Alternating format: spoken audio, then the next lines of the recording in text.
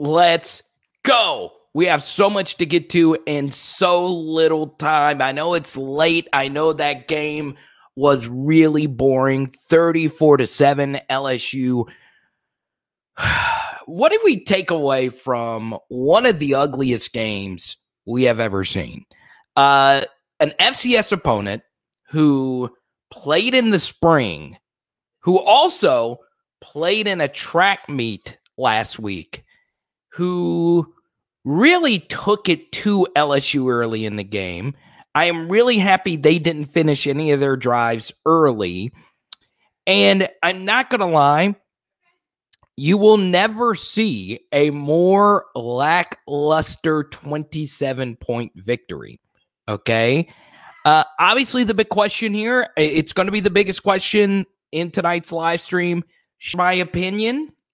But I still think Max Johnson should be the starting quarterback, barring a miraculous recovery by Miles Brennan. So yeah, this should be the Max Johnson show moving forward.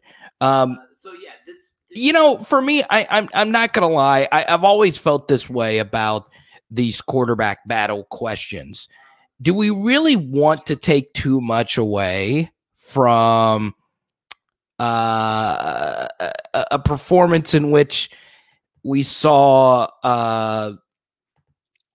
I guess you could say a performance in which we saw the pretty much a McNeese State team fall apart? Like at the end of the year, we saw I'll say this, at the end of the game, we saw McNeese State just fall apart. They had 3 offensive linemen go out with injuries. We were just getting sacks every play. They had nothing left in the tank. So, yes, Corey Kiner looked really impressive there at the end. But, let's be honest, that was probably a junior varsity level McNeese State team on the field. They were tired, okay? And on top of that, LSU's wide receivers had a lot of drops tonight, which leads me to my first big takeaway. I think LSU is going to continue to hurt their wide receiver core if they don't settle on just a few players. I think the Central Michigan game is a game where you could still rotate guys in and out, but you saw LSU just does not make 50-50 catches. They don't. And we could talk all we want about who the running back is going to be. I don't know. As Yusha points out, that's a W. Forever go Tigers. We're all LSU fans here for sure. We should have played better. Receivers shouldn't have dropped the balls. This was a rough game for Jaray Jenkins. This was a rough game for Brian Thomas Jr. there at the end. I will say this. I do need to see the replay at the end. It looked like Brian Thomas Jr. shrugged off Ed Orgeron. I don't care. You won't find someone in the media that criticizes Ed Orgeron more than me. Well, you'll see a few others. You never shrug off your coach. If that's what happened at the end. And Charles Harbuncle, who was actually in the stadium calling the game, said that Brian Thomas Jr. wasn't even hustling on the route. So as talented as he may be, I'm not going to lie, you can't play if you're not going to go out there and give it your all. Shout out to Max, Jason, and Robert, dropping some very generous super chats. Robert, as always, thank you for your support. Robert, our cancer warrior of PHL. Keep fighting the big C, Robert. You got it, my guy. I really appreciate that. It's always good to get a victory, though. It is good to get a win in the win column. It is not good, though, to struggle against an FCS team. Sad to say CMU might be a tough one. They tend to be a part of a few upsets each year. Summer 10,000 Nerf ball catches confirmed. Not going to lie. LSU did not play well tonight. I understand that there's going to be some fans that are going to watch this live stream and say, well, you don't be a sour LSU fan. You should cheer on the team. And guess what? I'm happy we won. We were cheering on Trey Palmer getting his first touchdown catch of the year. But here's the thing about that touchdown catch. Even that one wasn't clean. I am really happy that we did not get a better replay of that because the referee's head was covering the end zone camera. I am very happy because that was on a 4th down. And keep in mind, LSU's first touchdown took 2 4th down conversions. So when McNeese had legs, when they were still energized, when they were still playing, that was a very competitive game. That was a very competitive game, okay? But always best wishes to Robert. And Robert's one of those guys that doesn't like the attention being on him. But every time Robert's in here, we're always going to shout you out, my guy. We're always going to shout you out, baby. There's nothing you can do about it, Robert. Everybody in here loves you too much. We say hi to Paris. We say hi to Bearded Dragon. I like that, man. O-line is horrible and will likely get our QB killed in SEC play. You know what's very interesting about this comment? If your offensive line can't block, you actually might be better served to have Garrett Nussmeier on the field because he is more elusive when it comes to pass rush. I just think as a true freshman, you can't start a quarterback. Even though Garrett Nussmeier looked a little bit more live, he did stretch the field. He did have drops, which makes his numbers look worse. I just don't think this next game is the game that you decide Garrett Nussmeier is going to be your starter.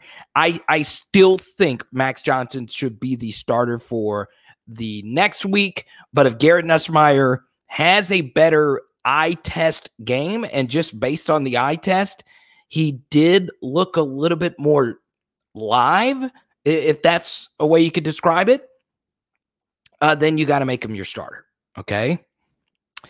So, yeah, a lot of you want to talk about the offensive line. So the offensive line tonight was very interesting.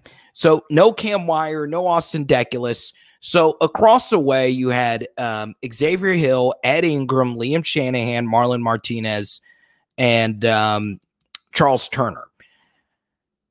They weren't that good tonight. We couldn't get guys moved in the running game. I'll also include that I just don't think any of the LSU running backs are good running out of shotgun outside of Armani Goodwin.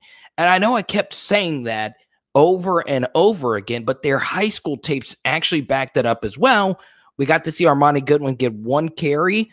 Once again, that was early in the game when we were still going up against a half-decent McNeese team, and he broke it for a 20-plus yard gain, but he got hurt.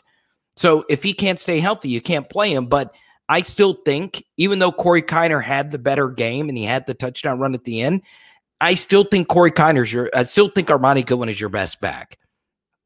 I still do, but he's not healthy enough. And obviously John Emery has his issues. But we'll see. We'll see what happens. I still believe, though, and this is just me, okay? Corey Kiner is still the most talented back, healthy right now. I think we've seen enough from Ty Davis-Price. We have now 3 years of sample, basically, and there's just not a whole lot there. He's a good back. He would be a great back with perfect blocking, but is he special? No, I think we can all see that he's not special. He's good, and you can win games with him, obviously. He's just not special. He had 8 carries for 37 yards tonight. Once again, I know he only had 2 carries. Armani Goodwin looks really good. He really does. Once again, only 2 carries, though, with Corey Kiner having a game that he had. On a scale of 1 to 10, Lee Chan, guess what? That's what you have to do to beat the good teams, okay? Max Johnson, the game seems like it moves slightly too fast for him. Now, once again, you can win with Max Johnson, but he's got to play better. Obviously, the offensive line doesn't help. The lack of a running game doesn't help. Blanche, thank you for your super chat. I'm not going to lie. Blanche has been on this for quite some time. Blanche has been pretty accurate about this. I think it's pretty clear as well that this team would be better served if Miles Brennan was healthy.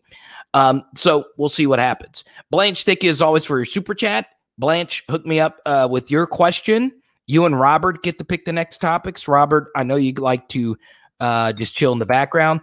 Jason, get your question in. Let me see if I missed Jason's question. Jason, thank you for your very generous super chat. You know what? He knew, and I did too. I thought Max was the starter simply because the offensive line wasn't going to be good enough. But honestly, Max has just not played well. He's not playing well right now. I think a few things are going against him. I think the first thing is I really do think you hurt a quarterback when you play 12 different wide receivers. I really do. I don't think that that's healthy for chemistry. I think that's partially why LSU is dropping a lot of these passes. I also think it's partially why LSU can't catch 50-50 balls. When you're in and out of the game, it's just hard to get a rhythm. It's hard to get a read on defensive backs. But we'll see. Let's go to Jason. Thomas took the plays off going through the motions. Orgeron needs to keep his hands out of the play calling. Yeah, I didn't like that from Brian Thomas Jr. Once again, he's a true freshman. He's 18 years of age. But, you know, you got to be an adult. I mean, you just do. And that's just not good demeanor. But we'll see. We'll see. If he obviously, if he puts it all together, he'll be the best wide receiver in this class. But right now, I know a lot of you are bringing up Jack Bech. There's a reason why I had him as the highest rated wide receiver out of this group. He's really good. He's just good. Like he just wins. It's ironic that his jersey number is 80 because that's the jersey number Jarvis Landry wore at LSU. And I'm not saying he's that good, but he's like Jarvis in that he just wins. He's physical. He gets open. He knows where to sit in pockets of the zone. And it was also the kind of catches that he made today. It was just knowing how to get open. I just think Jarvis Landry is a really good comp for him because I still think we're scratching the surface. I think athletically, I think he's just better than most of the receivers that LSU has right now. He's a little bit thicker, and the moment's not too big for him. And when you actually watch Jack Bech play, and Jason, I know you talked about him in the past as well. When you actually watch him play, it doesn't seem like things are too big for him. I think part of it is playing at a program where, you know, you play a lot of big games at St. Thomas More, but also it's the truth is he's just really good. He's really physical, but obviously an elite athlete, but he's just like Jarvis. He just wins. He just flat out wins. So he needs to be one of the guys. We have a 2-game sample now. We've seen him do it in the big stage, and, you know, he just wins. That's all there is to it. Some guys just do it. Not everybody is Odell with, you know, 4.3 speed and all of that. Some guys are just really freaking good. But he looks ready. He looks like he's there. I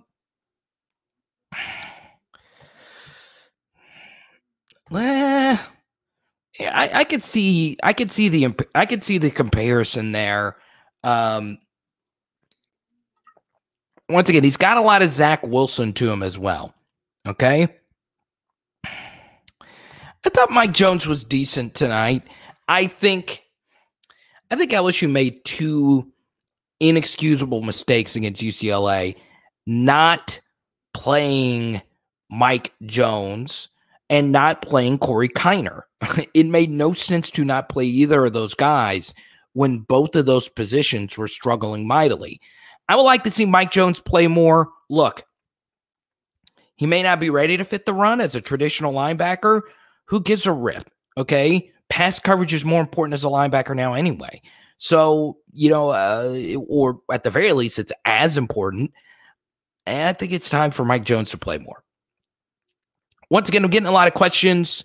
It's It's always it's always easier once again to Venmo, Cash App, Super Chat. We go to your question immediately, as we do here with Blanche. Yes, I am very upset about Jure. I am too. I hate the drop. I hate the second drop later. We need Jure to make those 50-50 catches. Once again, though, I will say this about Jure's drops is he's getting down the field. Okay, there is something to be said about getting down the field while making the drops and stretching the defense. But this is obviously an awful start to the season by Jure Jenkins. Dropped a 50-50 ball against UCLA. Dropped a wide open pass and a 50-50 ball tonight as well. He's got to play better. I still think he's one of the 2 or 3 best wide receivers.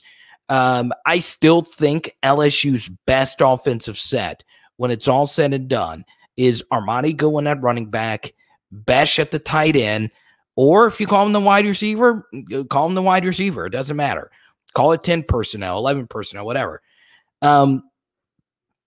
Jack Besh at the tight end, and I still think your best wide receiver grouping is Jure, Kayshon Boutte, and potentially Trey Palmer.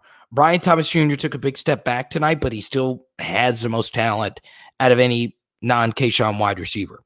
So yeah, as far as Coy Moore is concerned, they're trying to work him in. This is very interesting. The thing, and this is the thing that drives me wild about the wide receiver rotation, is Deion Smith played a lot tonight. Alex Adams played a lot tonight. And then tonight we didn't see Devonta Lee. We didn't see any of those guys. And I'm fine with that. Just cut it down. And I think after this week or after this next week, if LSU doesn't tighten their wide receiver rotation, there needs to be some type of intervention. Okay? And this is, what's up, JJ? Yeah, this is basically it. Yeah, LJ, Mason Smith and Glenn Dorsey comparisons. Oh man. It's the potential's there for sure.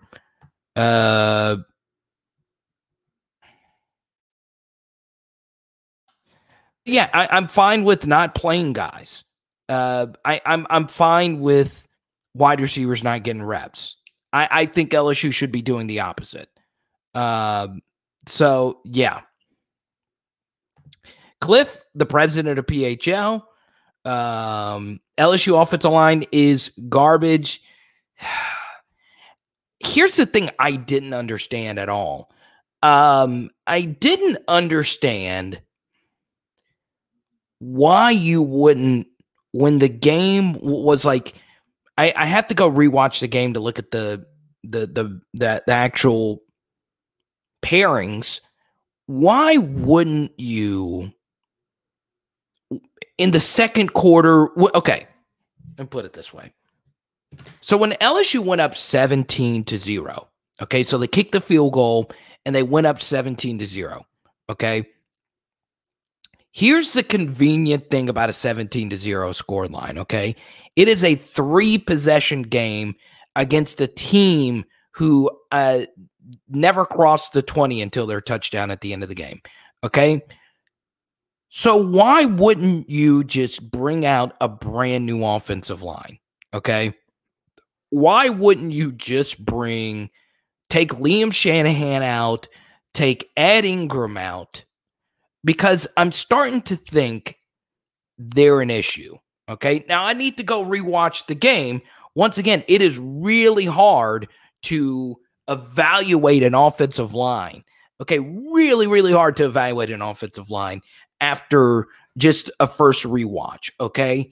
I think it's virtually impossible unless you're just looking at it. I'm not gonna lie. I think LSU would have been better served to get a new center and left guard in a little quicker, just to see, because I've always felt this way in sports. Really bad players are bad, okay? But the worst types of players are the guys that you think are good, but actually are bad, okay? Or not playing well at the time. And what I think happens is you can believe that Ed Ingram is not a problem. You can believe that Liam Shanahan is not a problem because they've been there and they have fought through all these games and they're older and they're more experienced. And, there's something to the experience and having some out there, especially with all the injuries. But at some point, you have to try something new. You have to try a new center. And for what? We have 12 games of sample right now. We don't really have maybe 2 or 3 games where you could say the offensive line was dominant. South Carolina, Vanderbilt, and Arkansas. 2 of those games where the offensive line had more than 2 weeks to prepare. Yeah, I think I think the offensive line could be a lost cause. It could just be the talent. It could just be that we don't have it, which is obviously a big issue. I just think, they should have switched that up just a little bit sooner, just to see what happens. Okay. Welcome, Nathan. Welcome, Logan. I don't know anything about TJ. Kane, where have you been? I'm not gonna lie, Kane's been selling Orgeron stock when it wasn't popular to do that.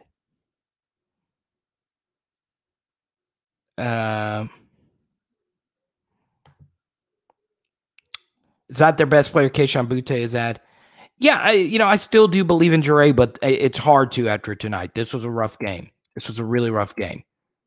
Yeah, Chris, I am starting to think that. I also think I also think LSU's runs are a little too basic. I do. Not all running backs can run out of shotgun. In fact, not many can. It's really hard, okay? And when you just do run right, run left out of shotgun, and your offensive line's not mobile or overly athletic, you can get overpowered at times, okay? So please hit the thumbs up button. I haven't gotten a thumbs up check in a second. We are at 27 thumbs up and 177 of you in here right now. So right now it's 50-50 on the votes. Garrett Nussmeier or Max Johnson as the starting quarterback. And as always, if you want to support the channel, 1 for 10, 2 for 15, 3 for 20 to get your bug bands, RIP Bug the Dog. That's always a good way to support the channel. And here's a very cool thing. This is the best thing. I send you an LSU card. Who am I sending out tonight?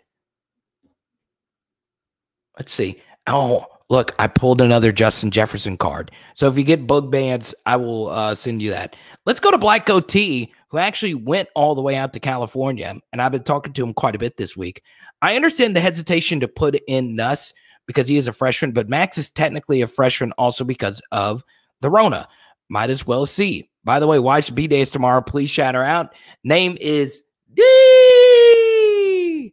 Happy birthday to D. Happy birthday to D. Happy birthday, D. I love it. I freaking love it. So here are my thoughts on it, okay? How many of you think, okay, let me put it this way, okay? Who should start the next game against Central Michigan, okay? Comment right now. Type G for Garrett Nussmeier. Type M for Max Johnson. Who should start the Central Michigan game, okay?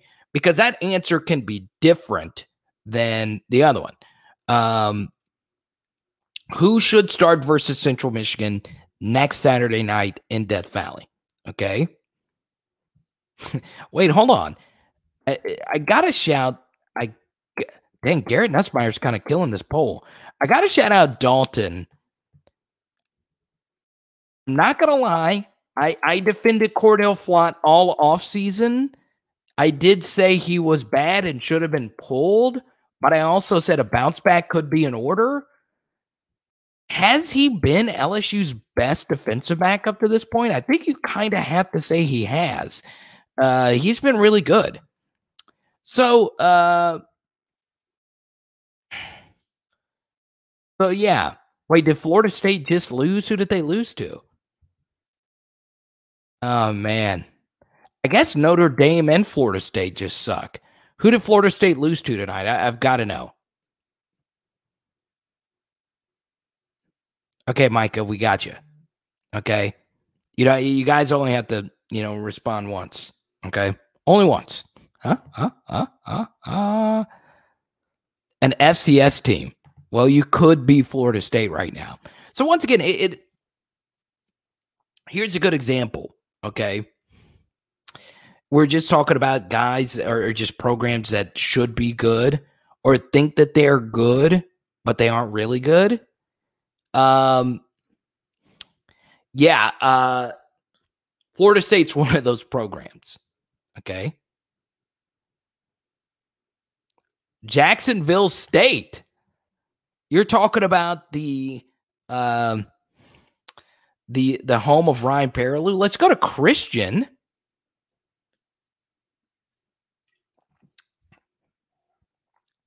Why can Bama replace coaches and players every year, but we don't show any development or improvement, but we recruit well every year? Okay, so I think this question is layered. Okay. And by the way, Black Goatee, this is my let me finish this question really quickly. Thank you for your very generous super chat here. Once again, don't spam the comments when I do one of those letter things. I see a bunch of G's here, and that's fine. That's fine. You could be a G, you could be a M, you could be either one. Okay. Christian, I think this kind of speaks to a larger question. Okay. I don't think we can really compare anybody to Alabama, right? Because look what happened in college football the last 2 weeks, all right? Texas A&M looks meh. Clemson, their offensive line is garbage. They lost last week. Ohio State got pretty much handled. It was a close game, but they were outplayed viciously at home against an Oregon team without their two highest recruited players and a top 5 NFL draft pick. Okay? Ohio State lost. Alabama is different because they have Nick Saban. Okay? He is the greatest coach to ever coach the game of college football, and we are very lucky to have won a national championship with him as our head coach. Now, I don't want to make this a live stream about Alabama, but they're just they're a factory, okay? So whenever we say, well, how come Alabama is able to do this every year? Well, they're Alabama, okay? Now, can LSU get to that level? Maybe. But what Alabama's doing right now and what they've done under Nick Saban, it can be done again. It's going to be very hard, okay? However, the second part of your comment, Christian, and we'll get to Christian Cameron's comment in just a second. The second part of your comment still holds a lot of weight, though. LSU's lack of development is really bad, okay? And on Wednesday, I'm dropping a recruiting deep dive that's going to show you how bad LSU's player development actually is. Now, to give you a preview of that piece, I've actually already started on it. It's one of those deep dives. So if Noel in New York, I know you like these longer deep dive pieces that we do on here, but I'm not going to lie to you. This is obviously a very, very key comment. LSU switching their scheme did put a hole in their recruiting, right? Because they were switching scheme. Ed Orgeron wanted to switch the scheme, but that's fine if you want to switch the scheme. But if you're going to switch the scheme, it needs to be a scheme that you're actually calling. And I think that's part of the reason why the LSU defense was so bad. Okay? And we'll get to the wide receivers in just a second, Christian, but let me finish this comment on the LSU defense.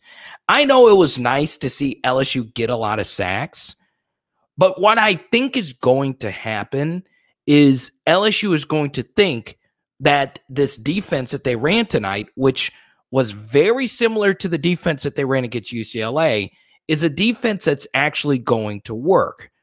And I think if LSU runs the defense that they ran tonight against McNeese State, against other good teams, they are going to get mollywopped by some of these SEC teams that will spread you out. I like the way LSU's defense actually will match up against like a school like Arkansas that's a very power run team and doesn't really stretch you out all that much. But I think one thing that could happen with LSU's defensive performance tonight is that they think that rushing just 4 guys is going to get home and it's going to work. No, it worked tonight because McNeese offensive linemen were dropping like flies, and they made some very questionable decisions, and they were tired. Okay, so I am a little worried about the LSU defense moving forward. Even though this was a step in the right direction, we were also playing a very bad football team. Let's go to Christian here. Very disappointed to see all the balls drop tonight. We touched on it a minute ago, Christian. We'll touch on it again. I just think now that we have 2 games of really bad drops, I just think the drops are a byproduct of just playing too many guys. You can't get in a rhythm when you're playing that many wide receivers. And to think LSU would be playing 2 more wide receivers if they were eligible and or healthy in John Trey Kirkland and Malik Neighbors. So, yeah, I just think the LSU wide receiver rotation needs to tighten. Obviously, Kayshawn's going to be one of those guys. I just think if LSU just, whoever the guys are, really, I just think they'd be better off if they just shrink their rotation. But once again, who am I to question Mickey Joseph? He's coached all these great wide receivers, but you can argue his best wide receiver cores are the ones that actually play the most snaps, okay? So let me know what you think about that, Christian. Let's go to Eric's comment here. Next week, starting running back rotation, Kiner and Goodwin if healthy, then TDP or Williams. Thoughts? Doesn't matter because of the O-line. Great question. So there was a really good analytical study done by a Brazilian analytics guy who now coaches with the Detroit Lions. His name is Kyle Briganti. And his study showed that the holes that are opened up are more important than the running back who's actually carrying the football. Now, that's at the NFL level. However, there was a different study that showed that running backs matter more at the college level than they do at the NFL level, which makes a lot of sense because running backs in college can still out-athlete a lot of the linebackers that they face, where in the NFL, you can't just run over guys. I think that's part of the reason why Leonard Fournette has not been the dominant player that a lot of people thought at the NFL level. He's been good, but he can't just run by people like he did in college. You can't just run over guys in the NFL. I just think LSU right now, I think the run blocking is bad. I think the run scheme is bad. I think the lack of Max Johnson being able to hold the ball and kill people with the zone read game is also bad. Ends are able to crash down at will. And I also do think you have something here, Trey.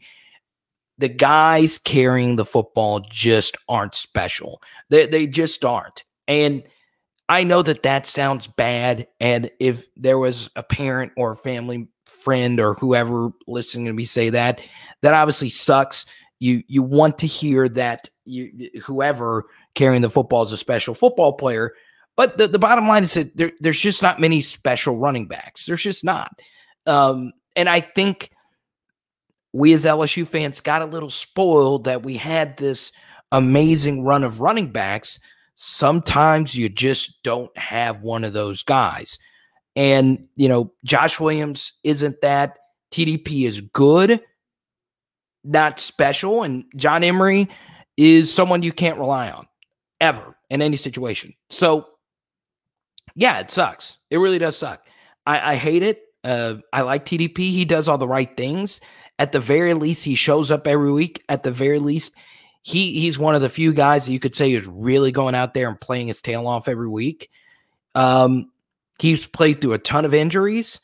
I like TDP a lot. It's just he's not the guy. Whether that be Goodwin or Kiner moving forward, once again, I think Goodwin is the better back. Once again, out of shotgun, Armani Goodwin is the better back out of any of them, just based on his high school tape. He played in an offense very similar to what LSU's going to do. Also, Armani Goodwin's high school offensive line is one of the best I've ever seen. But he's special. So I do think Goodwin is the best back in that room if he's fully healthy. But Kiner had a really good game tonight. Once again, the touchdown was aided by a really tired McNeese State defense. Reed says, and that's the thing, Reed. We don't fully know that, but tell me this, okay? How many special runs have you ever seen from Ty Davis-Price or John Emery? Like runs where you're like, okay, that is truly incredible. And, you know, maybe a few in late game situations. So, yeah, you know, I think it's a little bit of both. I do think it's probably 70% run blocking and play calling, and then the other 30%, the guy who's toting the ball. Let's see.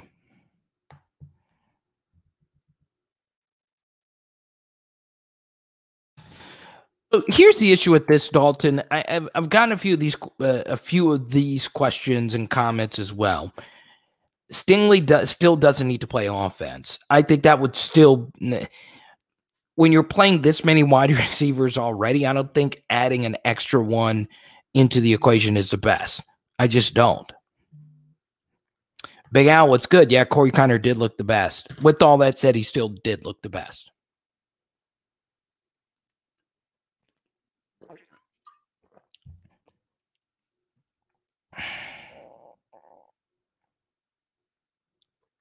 Ethan, is this your first time in the chat? If it is, welcome.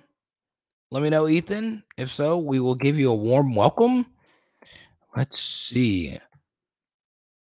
Leighton, is this your first time in the chat? Let me know. Welcome to the channel. Pig Cage. I would like to see Pig Cage get some snaps. The issue, though, is Pig Cage is a pure nickel, okay? Cordell Flott's playing really well right now. I don't think you should take Cordell Flott out under any circumstance. And look, Cordell Flott could be one of these guys who legit played a murderer's row last year of just slot wide receivers. So we'll see. How did Brian Thomas fall out of rotation? Welcome, LaRugaroo. Man, that was a rough end of the game for BTJ. That was just a really rough end. He did a good job getting open, but you got to finish, man. You have to finish. Plum wants to know about the injuries. I think we've sucked ever since Moffitt went to that computer mapping. That is very interesting. Were we going easy on the players because they're overworked? What type of crap is that? You know what's interesting, Plum? They did switch to the perch technology before the 2019 season. I don't know how much that's to do with that. It is a very interesting question. Once again, that's something that is just way too exercise science is just way too above my head.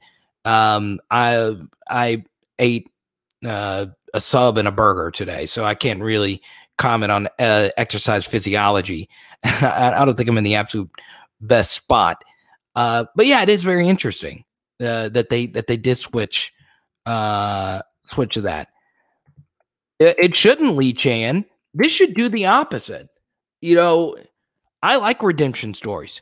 Now, once again, Cordell Flott, it could go down fast. We know it can go down fast. He's been really good, though. He's been really good. Hadn't really been tested as well, but he's been really good.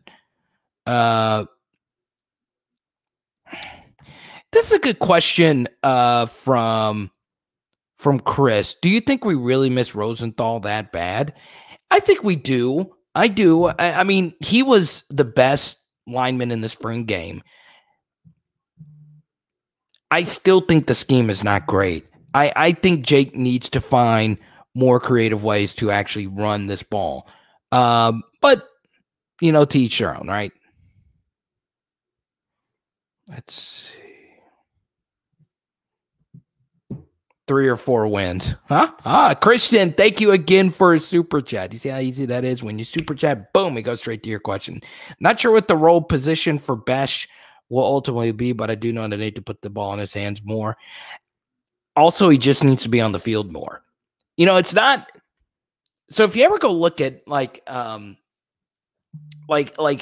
fantasy football sharps, you ever notice they actually don't like the real sharps, like some guys from PFF and all of that. The first thing that they chart is actually the amount of snaps you play. Okay. So the fact that Jack Besh is getting as many catches despite not being on the field at all times lets you know that not only is he good, he's also seizing the opportunity. And how much chemistry could he and Max Johnson possibly have up to this point? I did see them working out together a few times at Camp Hardy. But Besh is really good. I mean, he's really, really good. I am not shocked if he's not the second best receiver on this team right now. I would not take him off the field at this point. Now, he's a true freshman. There's going to be a bad game or two. But at this point, you might as well just let him stay on the field. I almost blew a gasket when I saw the Cole Taylor screen tonight. I almost blew it, okay? I was about to go nuts. Why would we think that that was going to work? Okay, Diesel, you super chatted it. I once again, I do think Tuesday night's a better night to actually do Job Jeopardy questions, but let's go ahead and do it. Why not? Joe, thank you for your super chat as well. Diesel Kid, I love that name too. If it came down to it, would a midseason fire be in the cards for Orgeron? Also, what would turn around the defense's efficiency? Let's start with the first question, okay? And Joe, make sure I get to your question as well in a second. So the first one, yes, a midseason firing very well could happen. It's just not going to happen. It's going to come down to the end of the year where Scott Woodward's going to have to make a decision. Now, once again, if LSU only loses a game or two the rest of the way, it's going to be really hard to fire Ed Orgeron. I like Ed Orgeron personally. He obviously won the national championship, but we did a bunch of videos pointing out this man's very bad flaws when it comes to game schematics and game scheme. Now, once again, what I mean game schematics as far as like game managing. And then scheme is play calling, which he doesn't do a whole lot of, but the fact that we run a very static 4-man front, once again, I go back to it. I hope tonight doesn't lend LSU to think that this defense is going to work against other teams because it's going to be hard. And for the record, I do not chart non-Power 5 games for LSU. So, you might not see as many film studies because the film is going to be very skeptical. So you might not see as many film studies as you normally see on the channel this week because the film is going to be very jaded because of the competition LSU played. But either way, obviously it comes down to this as far as like firing Ed Orgeron, okay? The most important thing to keep in mind is if LSU wants to get rid of him, it's going to come down to firing him with or without cause in order to pay, an astronomical buyout. Or is there some kind of middle ground that LSU can come to as far as a buyout is concerned? I don't know. But as of right now, I don't think firing him is a good idea. Let the man redeem himself. Maybe he has a 180-degree turn, and we finish this season strong. But once again, tonight was not a step in the right direction. A lot of people will take it as that. Once again, I'm not an end results person. Am I an LSU fan? Yes. Is there a piece of me that's happy that LSU won by 27? Yes, but this was an FCS team with no offensive line, okay? This was a clunky, poor performance that took multiple fourth downs for us to even score. It was not good. It was not good. Also, what would turn around the defense's efficiency? So they were very efficient tonight. They didn't give up really any explosive plays at all, except obviously the final touchdown and a few TDs at the end. A lot of that was with backups. What I think would help the defense is if they just became a little less predictable. Obviously, LSU is going to be going up against a very innovative play caller next week in Jim McElwain. Obviously, he coached a lot of those Florida teams. He was the offensive coordinator in Alabama. He was the one who devised the Alabama game plan on 1-9-12, and his game plan was very simple. Don't throw the ball to Morris Claiborne or Tyrann Mathieu. In fact, Jim McElwain told me, I interviewed him that week, that was pretty much going to be their game plan. Don't let Tyrann Mathieu win the game. Daniel here, who has the Sage Ryan milk carton because he is missing. I just think he's hurt. There hasn't been a whole lot said about Sage Ryan. Once again, this is a guy who was injured at the end of his high school career. They could just be bringing him along slowly. It wasn't a serious injury, but LCA did win a state championship without him. And once again, they're really talented. They have an LSU commit on their team right now. Fitzgerald West. They also have Jordan Allen, who's a really good football player as well. But yeah, Sage Ryan is still there. He's just not playing. Nuss, Kiner, Besh all should start, and the Cincy coach. I've heard Luke Fickell's name quite a few times. He's obviously really talented. What they did last year was special. Yeah, his name will get brought up. I agree with you on Besh. Kiner, not so much. Once again, I still think Max Johnson should be the starter for next week. I do. Let me know if they answer your question. Okay, Daniel. Do not Google Jim McElwain shark. Don't do that. Don't do that. Oh, God. A lot of you are in this position right now. Nick Hole. Let Jared watch the stream. 4-7 this year. I hope not. I just hope we beat Arkansas this year. I'm from a guy who grew up in Arkansas. I like the Golden Boot. I just think we overhyped this team. Maybe the players we can return aren't that good. Also, I think players transfer too quickly, like TJ, Mo, Trey. Yeah, Trey Quinn, I think you're mentioning here. Mo Hampton, yeah. And TJ Finley, yeah. I'm going to focus on the first part of your comment here. Paris Carvis, thank you as always for supporting me, man. I just think we overhyped this team. Maybe the players we return aren't that good. I think you're right. I think that's probably the truest statement made tonight. Yeah, LSU just returned a lot of guys that just aren't that good. And this week, my recruiting deep dive is going to talk about this very thing. What is the actual formula for a championship team? And I found one major red flag for this 2021 roster that I wish I would have seen sooner. Okay. And it's ironic. I talk about this a lot. Okay. But that's going to be coming later this week on Wednesday. But Paris, I just think you're so right about this. Think about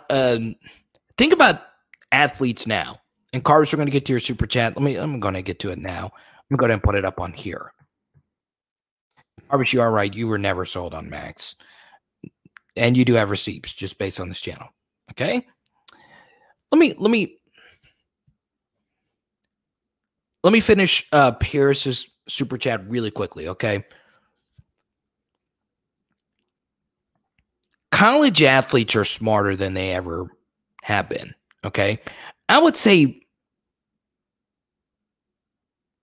most college athletes understand that getting to the NFL quicker is very important because of your age and you have a lifespan in the NFL, right? So Pretty much most college athletes view their college situation, outside of quarterbacks and kickers, obviously, as more often than not a 3-year affair. Okay. So if you're a player that is forced to come back for a 4th or 5th season, you're probably not a special talent. Okay. You're probably a good talent. And there are some special talents who come for their final year. Devonta Smith, Christian Fulton. There's some people that are special that finish out, Glenn Dorsey, that finish out their college careers, Andrew Luck, whoever you want to mention. But most college athletes want to leave after 3 years. Sometimes it's not the absolute best thing that LSU returned these 5th and 6th year players from the pandemic, right? Leadership is a great thing. Seniority is a great thing. But if you're older, you should also be dominating as well. So, yeah, it is a little bit concerning. It really is. I wasn't sold on Max. Miles would have been the starter. Mason Smith and Jaquelin Roy needs to start and play. I can't wait to see Sage Ryan. I agree with you. I think Sage could add some explosiveness to this defense. I do think LSU's corners, even though Ricks and Stingley had a rough drive there with a few penalties, I still think LSU's corners are playing pretty well. I do think you make an interesting point here. Okay.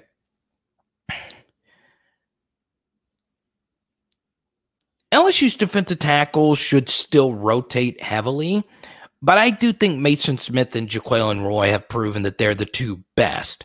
Now, that doesn't mean that Neil Farrell shouldn't play. I also thought Jacobian Guillory was pretty decent. We also saw Joseph Evans make his first big play of the season as well tonight. But I think you're right, Carvis. I do think Jaquelin Roy and Mason Smith are the 2 best. Mason Smith had another dominant game. He had a hands to the face penalty. I don't love that call because it's an automatic first down and your hand sometimes just slips up to the face mask. I know a lot of people will say, well, Mason Smith got 3 sacks against a bad offensive line. And you're right. All the sacks tonight should have asterisks next to them. With that said, Mason Smith should have had a few sacks against UCLA, but the sacks went to other players because DTR ran into other players. So, Carvis, I'm really glad you brought that up because Mason Smith deserved those sacks tonight for his stats because technically 2 of the 3 sacks last week should have gone to him, but they didn't. Biscuit, what's good, man?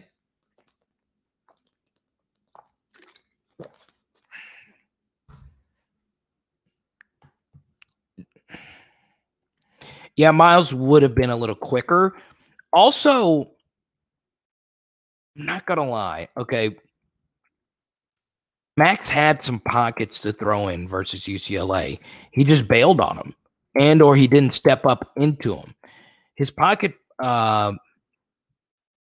presence isn't the absolute best, okay?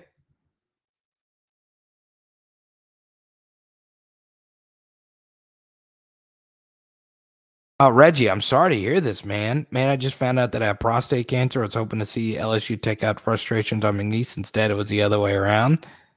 Yeah, Reggie, I hate to hear that, man. So we got a few cancer warriors on here, Reggie. We are still behind you, though, Reggie. You and Robert, okay? You got this, Reggie. You got this. PHL Nation is behind you, Reggie.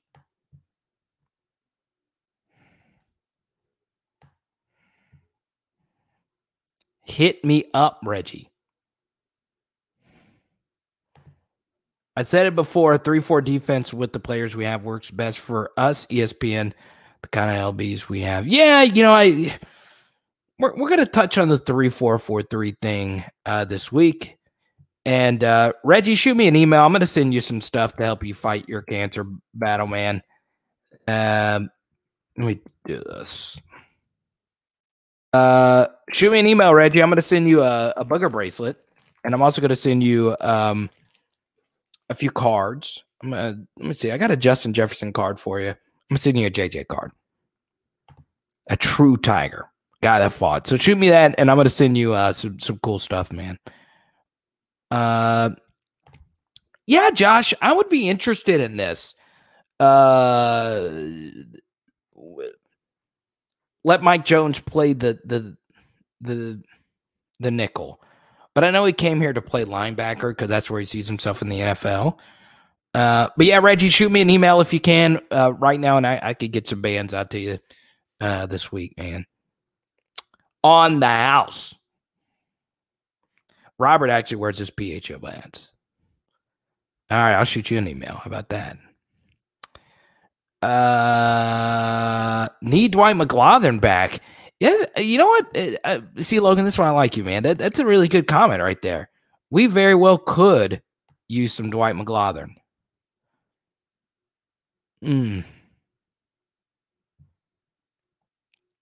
Cade York is a beast. He is a beast. Let's see this. Make sure I write your email down. Ready?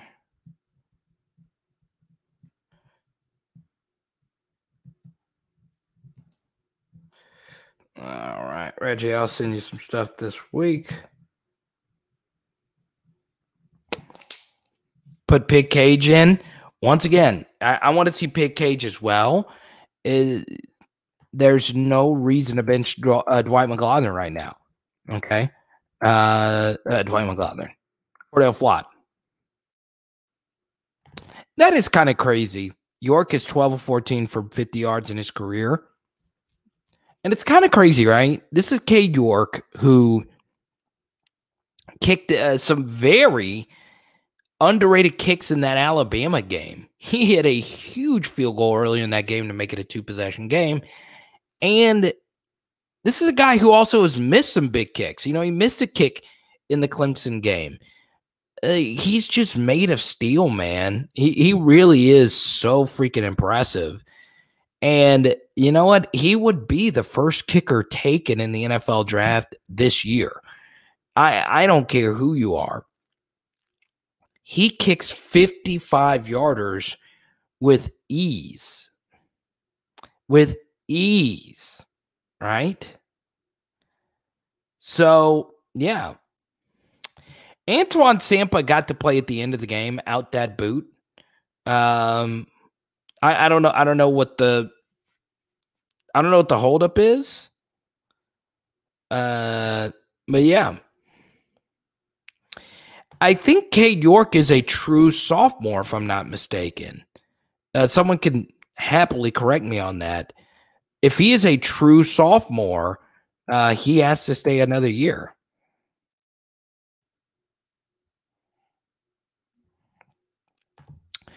Billy says, I believe that the people are holding the 2019 championship team over the heads of the players now, and it's too much pressure for them to handle. No, I just don't think that, Billy. I think here's what I'll say about this. Obviously, the 2019 team was just so big. I would say that I would say the opposite's true. LSU fans are a really smart group. I think most LSU fans understand that we'll never be able to recreate that team again. We might go 15-0 again. That's very possible. I do think, though, that fans do a good job of not letting the players know that, hey, we need to go 15-0 again. You know, I don't think that is the issue. I do think, Billy, and I'm glad you brought this up. I really do. Even though I disagree with that, I do agree that championship team probably misled Ed Orgeron to thinking a few things that weren't true, right?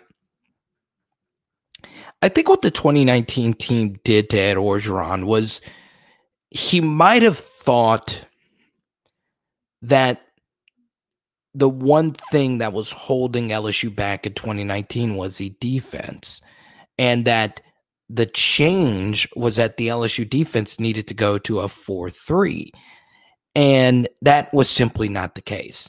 They didn't need to do that. They needed to stick what they were doing, right? Because look, while the LSU defense had a really bad game versus Texas that year, and they had a really bad half against Alabama, for the most part, they were more good than bad, especially at the end of the year, right? So I think that might have really, excuse me. I think that might have hurt the LSU defense. I do. I also don't think, Reggie, that the 4-3-3-4 debate is the one that we should be having, though. Because UCLA runs a 4-3, right? They run a variation, though, of a 4-2-5. I do think the traditional four-man front can still work. It does need adjusting, though. It does need adjusting. Okay?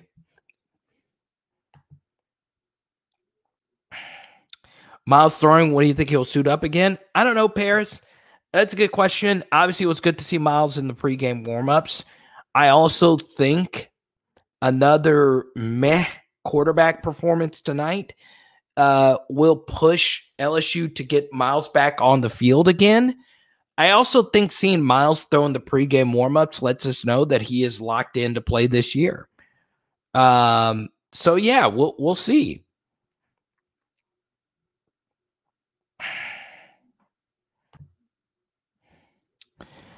Let's see here.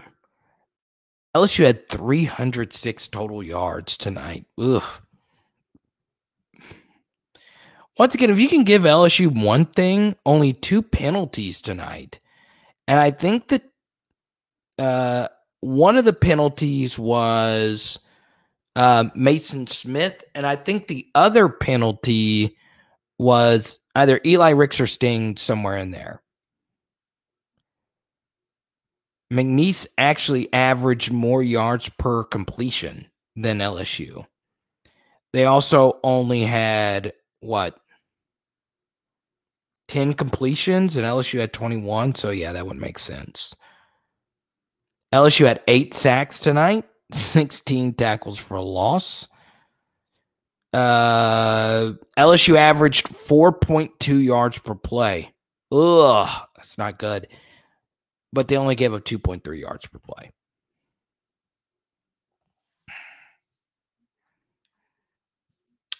An FCS team. What adjustments can be made now that hasn't been made according to Coach O already? Oh, a lot. I still think safety placement is an issue. I don't know what exactly Frank Wilson was thinking going into this game. They ran. And once again, they're so overpowered by LSU's athletes, but they didn't run any crossing routes. I was legit shocked that they didn't try shallow drags. I honestly don't think McNeese watched the UCLA film all that much. I really don't. Once again, they don't have the same amount of resources as LSU does. They don't have as many analysts or assistant coaches, and they did play in a chaotic game last weekend. I honestly thought McNeese had some opportunities early in that game to make this one a little bit more interesting, because it's one thing. The LSU defense did have a dominant affair, but UCLA, I say UCLA, McNeese did have a few drives early in this game. I do agree with Dale that tackling was a little cleaner. Chillmonger, good to see you, man.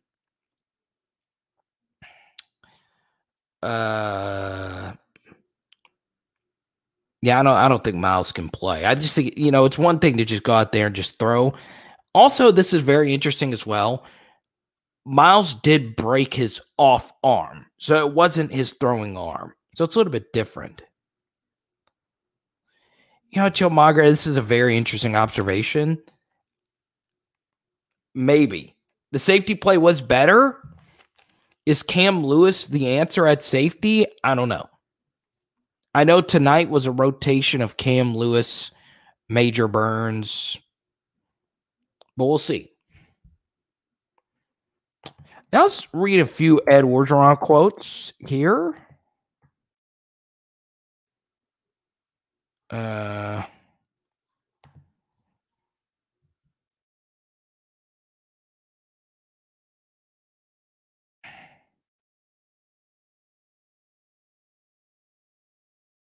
Cade York got podium game. Cade York had podium game. Let me read some of Ed Orgeron's quotes here. Ed Orgeron, we won the game. Very pleased with our defensive performance. Our offense couldn't get it going for a while. We had some protection problems. Ed Orgeron on third down issues. It starts with protection. We got to get ahead of the chains.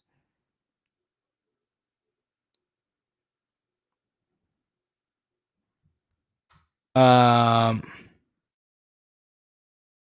Orgeron says the team has to rethink the offense a little bit because of some of the protection issues that have come up. Says he's surprised by the offensive struggles. Ed Orgeron on Garrett Nussmeier, I'd have no trouble putting him in if something happened to Max. And that's about it.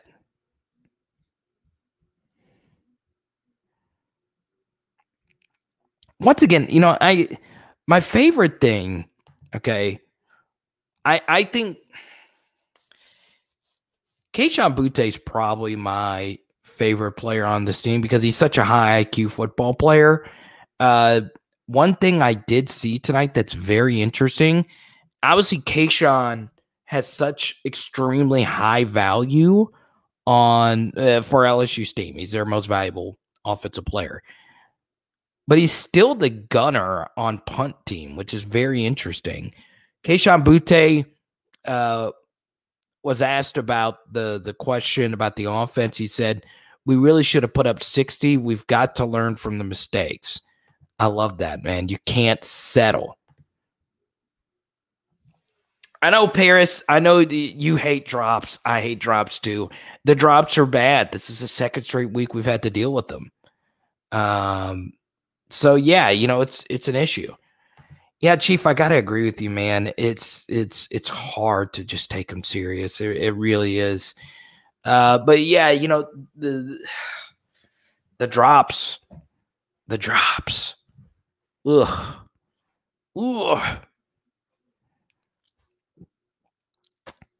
And it's not just the drops. I also think, and this was also very interesting as well. You notice Max's ball, you rarely see Max zip a pass in there. Normally, it's going to have some type of touch on it.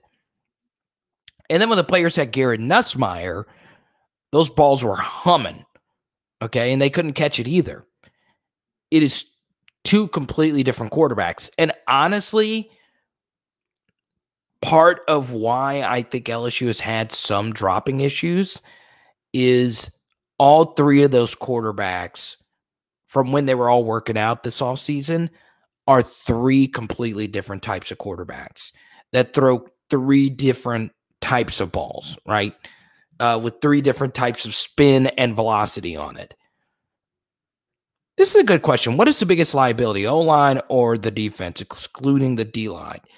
I still think the D-line can be a little bit of a liability if they go up against an offense that can not hurt all their offensive linemen.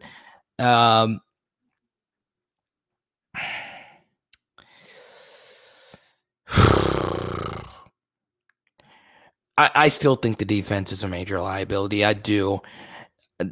They didn't really change anything from the UCLA game, which was kind of interesting. And this is my concern, Chillmonger. This is my biggest concern, okay, is I don't want LSU to think that this defense is what is going to work against everyone else. you can run this defense if your athletes are better than their athletes. Okay? I don't think this defense that they ran tonight is going to work. I just don't. So I still think the defense is a major liability.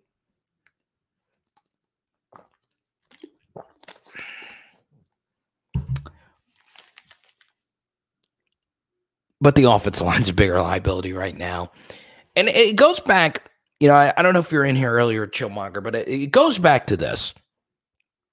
It's easy to replace bad players, but it's harder to replace guys that you think are good but aren't good, right? Ed Ingram is a good story. He's played some good snaps for LSU. He's also wildly inconsistent. And while Liam Shanahan got better towards the end of last season, I just don't, guys, I don't know if he's great or not. I just don't. But yeah, we'll see. And look, all receivers go through drops, right? I think part of the issue with drops is, when you're so used to catching the ball from a jugs machine, and in the offseason, over 90% of the passes you catch in the offseason are not at game speed. You're not wearing pads. You're not breaking out of a huddle. There aren't people yelling at you from different angles. There's not the threat of you getting hit. And then when all of that changes, it's harder, right? So, yeah, you look historically, there are lots of legendary LSU wide receivers that have had major drop issues. Obviously, the most famous example of it was Brandon LaFell, who had some really bad drop issues, but he turned out to be a great. Terrace Marshall's had some drop issues. You go through it. The issue is when you're rotating so many guys, it's just so hard. It's just so hard. But yeah, Chillmonger, that's a really good question. What do you think, Chillmonger? Let me know what you think. I would say the O-line is still the bigger liability right now. I really do. At Barris, Julian Armella, please. Master Blaster. You went to the game, Tony? Nice.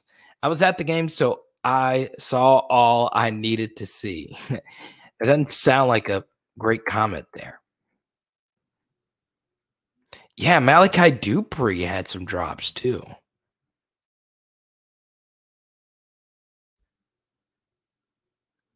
I did not see the Florida game, but apparently Richardson looks like that dude, huh? It's amazing what Dan Mullen could do with quarterbacks.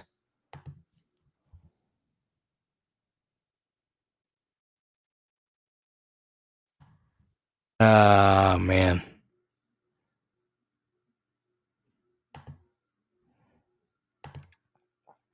So a lot of my friends I grew up with in Arkansas were at that Fayetteville game tonight. They're sending me so many photos. I'm like, you know what? Let them enjoy that. Let them enjoy that. Like, they were so bad. They were so freaking bad under Chad Morris. Yeah, Chillmonger, O-line, it's hard, man. It's hard. It's so hard. It is encouraging to not give up 7 yards per play, which LSU has done in 9 out of their last 11 games. But I don't want Ed Orgeron to think that you can do what you did tonight and it's going to stop other defenses.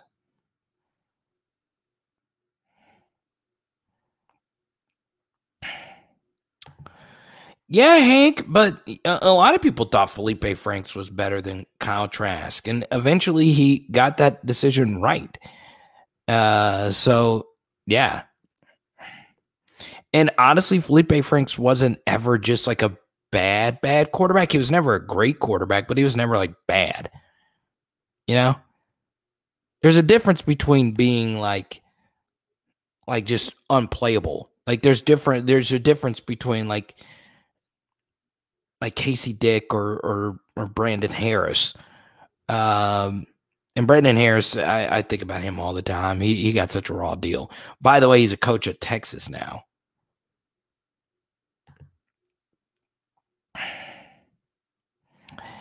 You know what's interesting, Edward? You bring this up. It does seem not necessarily that he's not in the game, but it is really hard. It does seem like he can get a little deflated sometimes. I also think he just doesn't play with the way he throws the football. Yes, you need to play mistake-free football, but sometimes interceptions aren't bad things, okay? Max has 2 interceptions. One was on a really bad play call against UCLA. The other was the interception against Ole Miss. While it is good to not have interceptions, it also means you're not taking many risks. And it also means you're not firing the football. And sometimes I just think Max just needs to plant his feet in the ground and just rip it, baby. Just rip that bad boy. Just fire it.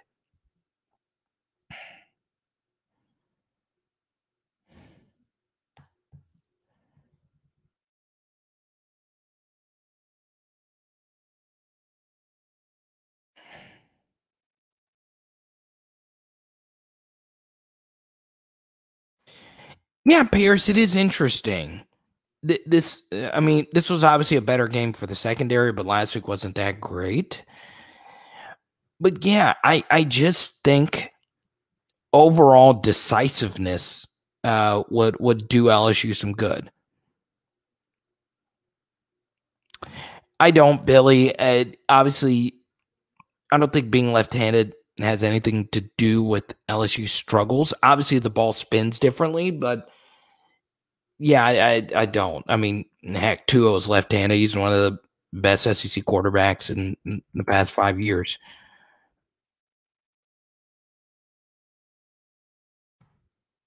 I think it's a little bit of both, Logan. I also think coaches got tape on Max Johnson, and he's a little limited. I haven't gotten a chance to look at his passing chart tonight.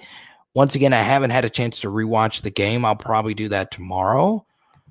But here's the thing, and I always say this about stuff like this, right?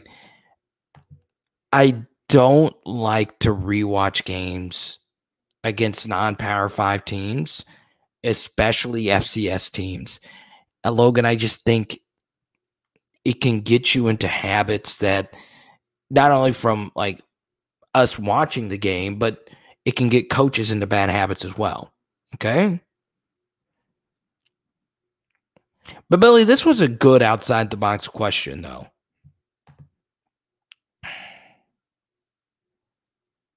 We know Auburn is going to give us a beating, but do we lose to TJ Finley? Oh, man, I hope not, Chillmonger. Oh, man, I hope not. Who has Auburn even played? I haven't had a chance to watch the rest of the SEC. I was traveling today. Let's see. I do need to sit down and watch some of these other teams. I did watch a good bit of the Arkansas-Texas game. Because obviously Texas is a Power 5 team. I haven't really watched a whole lot of Alabama. But we are 2 hours into this. Can I say something really quickly? Even though LSU is deep at wide receiver and they're fine at wide receiver, it did sicken me when I was reading box scores earlier, and JoJo Earle was Alabama's leading wide receiver today. Why couldn't we just close on him, man? Why couldn't we just close on JoJo Earle? He was my number 1 player in the entire high school stratosphere. He's good. I did catch the end of the Kentucky game as well. Let's get to Tony's super chat. Carter, I'm sounding the alarm now. Uh-oh. Tony is sounding the alarm. Oh, let me see.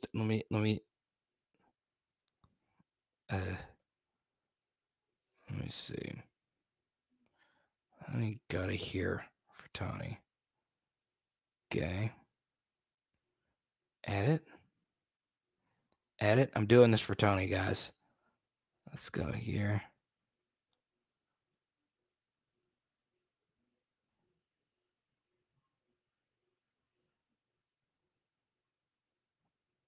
All right.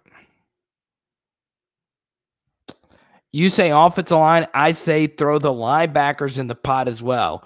I watched this closely, and they are lost in the sauce. Let's go. I love it. They are lost in the sauce. It's actually a good way to phrase it. Lost in the sauce. This is going to go south. Notice Tony sounded the alarm. Oh, it stopped ringing. I set the alarm on my phone for 11:59 for like a sound the alarm. You get it? I was trying to do a dad joke because it's late. But I'm sorry, Tony. It bombed. Like most of my stand-up comedy sets. It bombed. I just bombed that dad joke so hard. Big Al, I hope you're not watching.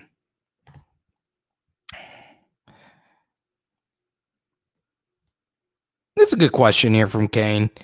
Humor me real quick. Let's say Coach overrated gets his walking papers.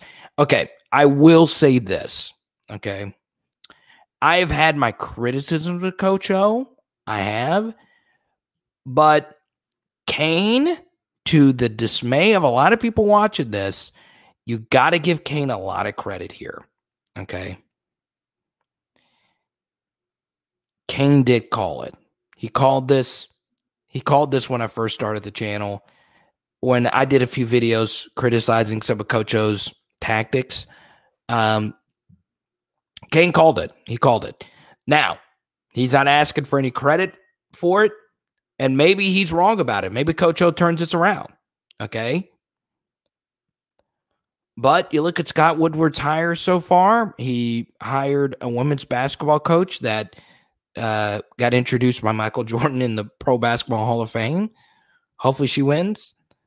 We'll see how the baseball hire goes. Once again, I don't follow really any other LSU sports, even though it is cool to see Dale Brown court. I think that was pretty cool. I mean, I kind of do. I focus mostly on football. Obviously, hiring a football coach is a different animal, but he was the one that hired Jimbo Fisher. And I also think Jimbo Fisher got a very convenient raise before the season. I think part of that was the fear of LSU. I think that was part of it as well. But yeah, you know, I do think as far as that is concerned,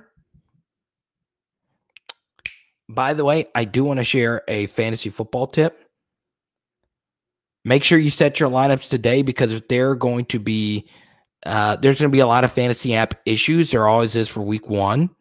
So make sure you set your fantasy lineups today.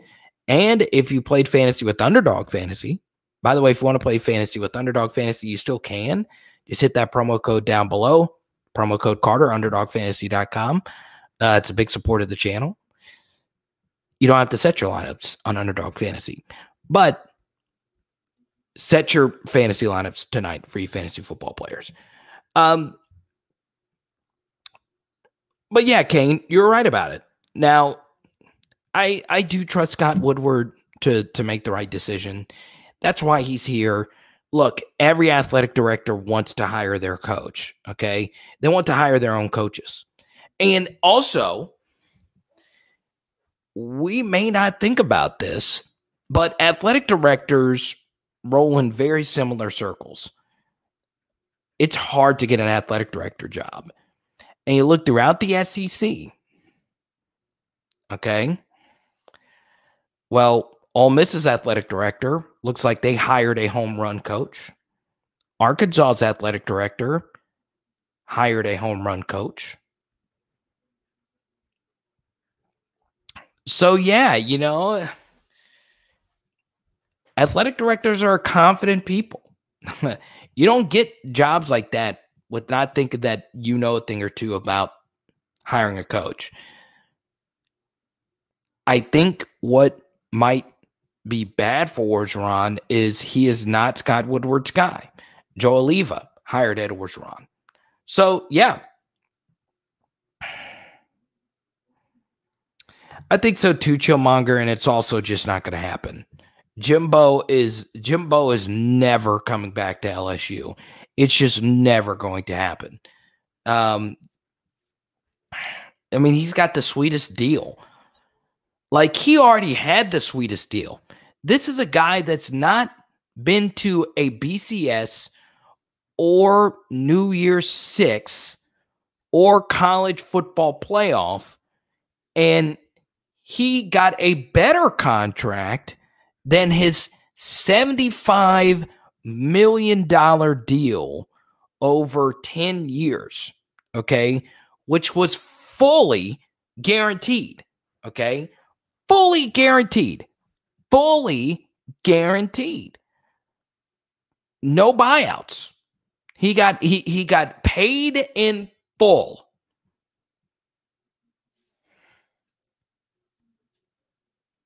And they signed him to a better deal before the season began.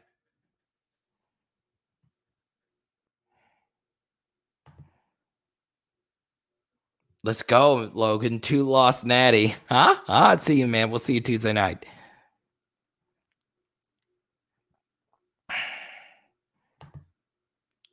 Joe, leave it. Nah, that's true. That's true, Coach Smith.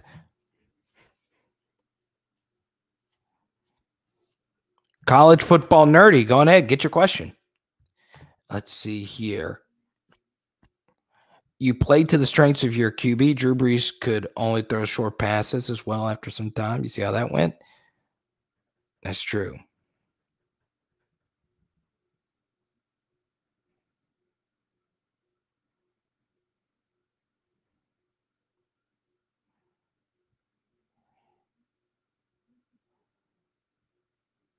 Cristobal, Napier, or Shaw?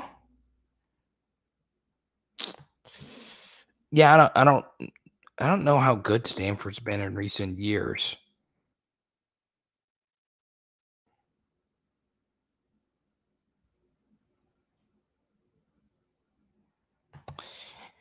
Kevin, this is a good question.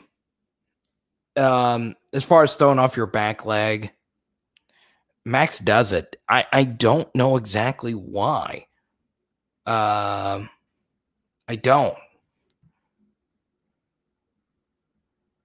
Oh, Tony, you drove? Wait, Tony, you drove from Texas all the way to Tiger Stadium? Now, once again, full disclosure. Anytime you can go to Tiger Stadium, it's worth it. Okay? Also depends, Tony, where you were sitting. Okay? Do you have a hotel, Tony? Are you staying with some friends, some family? You drove all the way from Texas to watch that game tonight? I would have at least liked to have seen 350 yards of offense, but you only got to see 302 yards of offense tonight. I think it's good that Kayshon Boutte, though, said, look, this isn't good. We should have put up 60. Oh, Tony, you got a hotel for the McNeese game? You're lucky, man. At least you got to go, right? I just wish you would have at the very least gotten to see a blowout. I wish I would have known. Oh, you're a season ticket holder? I'll come sit with you for a game. Jeremy, no, I wouldn't do that. Now, I'm not saying Sam Pittman isn't talented. I'll also say it would take a lot of money because Sam Pittman has put it out there for a while now that Arkansas is his dream job. And it makes a lot of sense. That's his dream job. He fits that area really well. I love Fayetteville myself. It really is an incredible area. He's good. Sam's just really good. He's really good at managing a game. I also think Sam's got probably the best defensive coordinator in the SEC right now. And if you actually watch Arkansas's defense, they are the exact opposite of LSU's defense. Arkansas's defense shut down Texas's defense or Texas's offense tonight by running light boxes. So Arkansas ran 5-man boxes tonight. Texas still couldn't run the football. LSU loads their box and can't stop anything.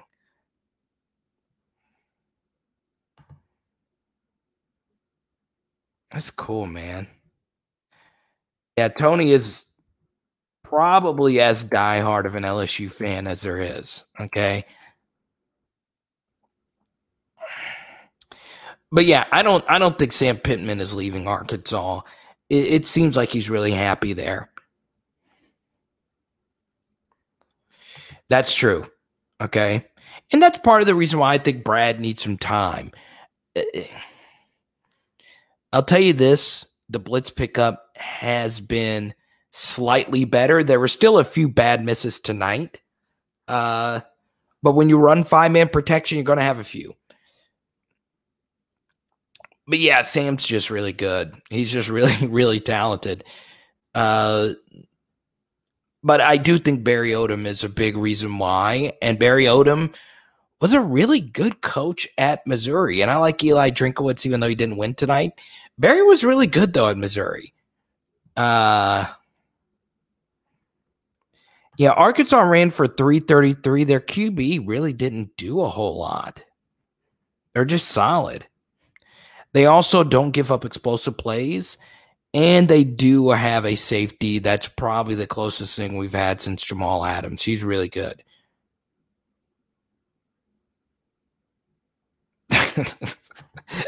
That's pretty funny.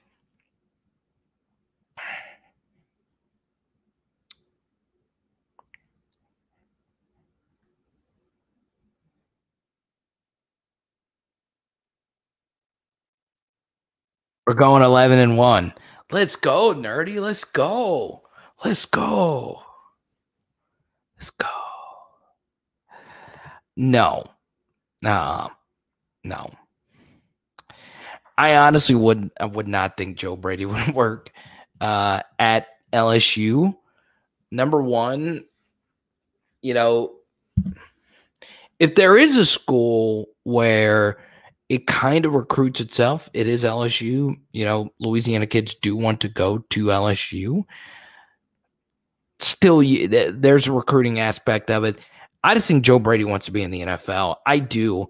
Because the NFL, you don't have to recruit.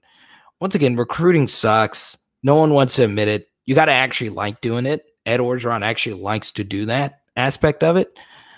Recruiting sucks. It just sucks. Like, not everybody wants to go convince 18 and 20-year-old or 16, 17, 18-year-old kids to come to your school. And honestly, guys that are really good schematically don't really care a whole lot about recruiting.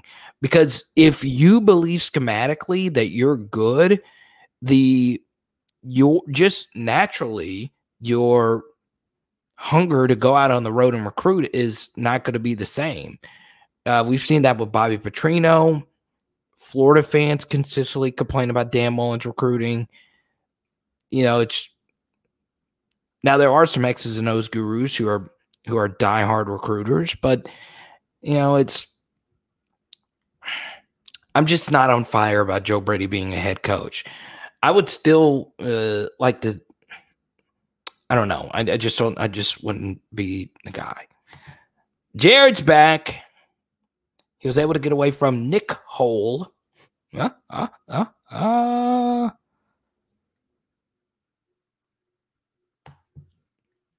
Jared, it's your question, man. You're the super chatter. It obviously goes to you. Yeah, Jeremy Fayetteville's just fun, man.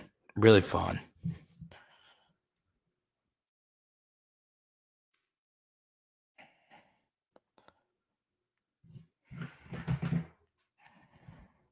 Battle of the Golden Boot, baby.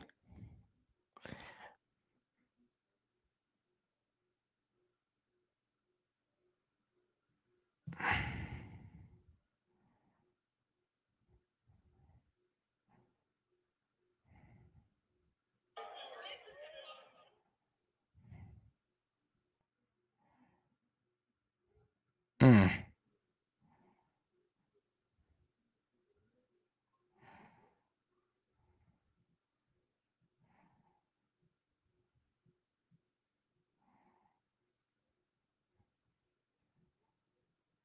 Mm. What's your go-to karaoke song is your question? Let's see.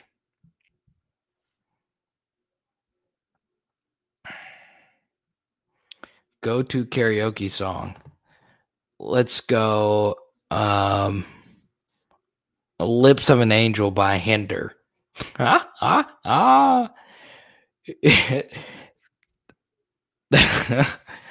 It's hard to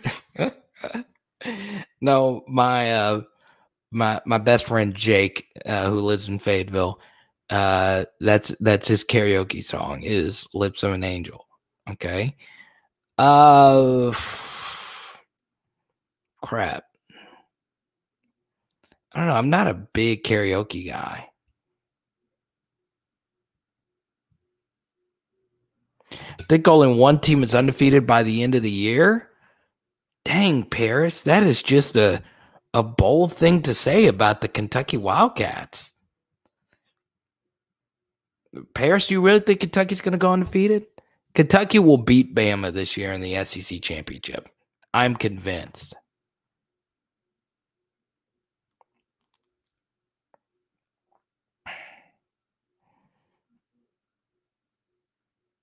Mm.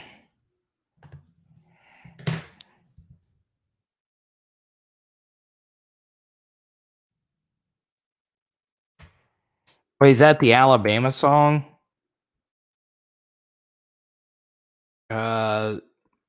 Dixieland Delight? Yeah, it's by Alabama.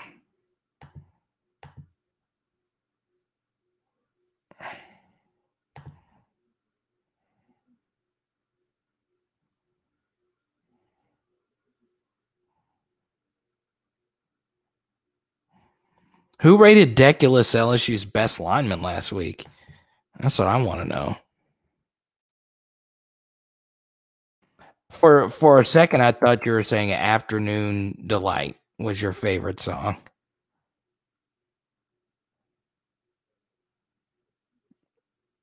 Bama could beat the Taliban. Noted. Oh, man, that's funny. Yeah, right on. Let me see something really quickly. I'm Googling right now. How many people in the Taliban run a 4.5 40? How many people in the Taliban can bench 350? I don't think many. I don't know. I don't know what you think.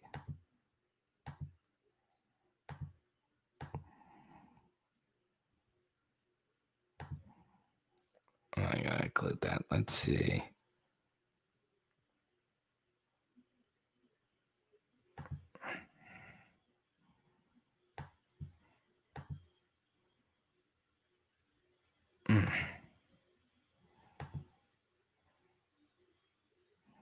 John Curtis's offensive line is. It might be.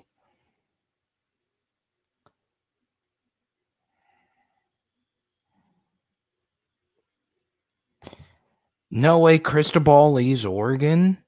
I could see that, especially with the way they're recruiting right now. I think he'll ride it out. Um, I'm not as on fire about Mario Cristobal as others. Obviously, he's really good. He's obviously doing special things at Oregon. I don't know. I don't know. Vanderbilt turns it around and beats UCLA in the Natty. I could see it. Oh, Vanderbilt close to beating Colorado State. I like that. You like that? I like that.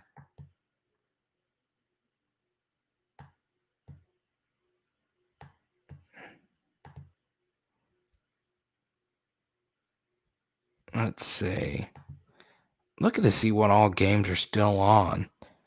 God, how is Arizona so bad?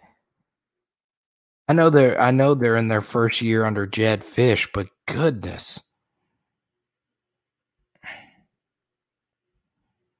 Oh, Stanford's beating USC pretty good. I like that. How is this game on now? 140 left in the third? Oh, that would be 10:18 West Coast time. Gone ahead, Grant.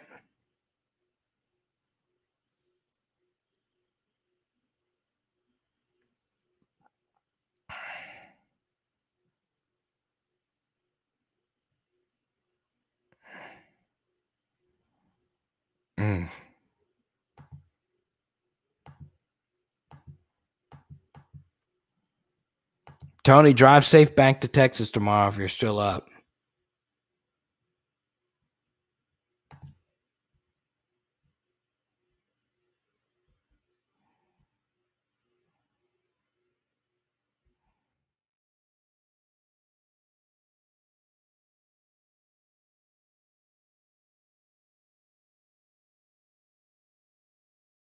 Oh, wait, hold on. We have NFL football tomorrow or today.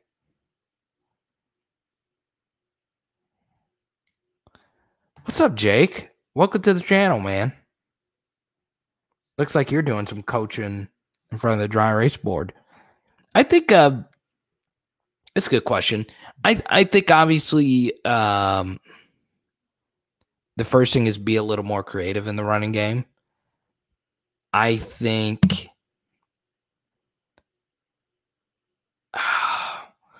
I don't know if LSU needs to pull their guards more. I don't know. I really need to just go watch it again and again and again.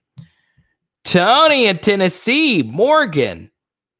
You guys used to be the first two people in my live chats.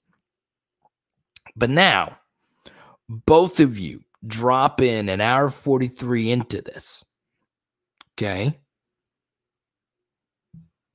Drive safe, Tony. Tony. Oh, my God, Jared. I hope both of your daughters get well soon. So what are you doing? Are you quarantining in a different room? Are they quarantining in their own rooms? Please stay safe, my guy. We PHL, we got to have a dang, everybody's sick. Everybody's just sick. I'm working tonight, covering for a sick coworker. I understand, Tony. I get it. But what's more important, Tony, the job or this? And here's the thing, Tony. I know you somewhat personally. You got to get up and go to church in the morning, too. Tony, what are you going to do? Thank Tony. God bless you. I'm too dope to get the virus.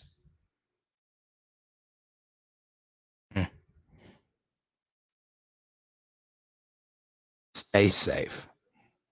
Can we just have a schematic coach to help our weaknesses and then just use Orgeron for recruiting? So this obviously is a really good question, Michael. And Michael, if this is your first time in the channel, welcome. All-nighter. So Tony, you're gonna go to church in the morning. You're just gonna stay up all night? Yo, Ahmad, what's good? you left me on red, Ahmad, about this Lil Boosie comment. Okay. I've got to know if this is actually true. If Boosie watches my channel, there's just nothing else. There's no other.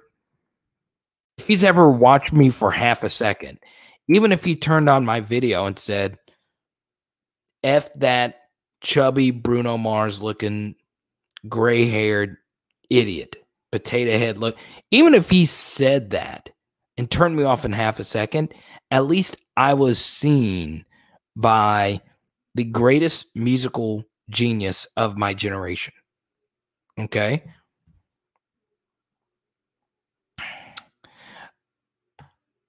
But yeah, I think LSU's run game does need to get more creative. Are you the same Graham Harrell that broke? Actually, Morgan, this actually is a good comment for once.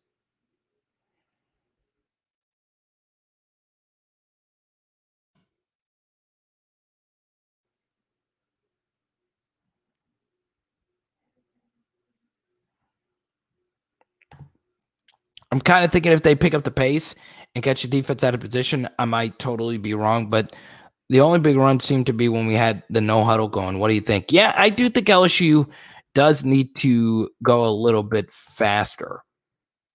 Okay. I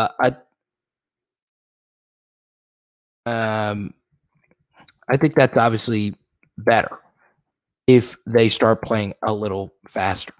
Now, Michael, if this is your first time in the chat, welcome. So here's the issue with this, okay? Let's take Sam Pittman, who we were talking about a minute ago. So Sam Pittman doesn't call the plays, right? He has Kendall Browse, who's their offensive play caller, and then they also have a defensive coordinator and Barry Odom.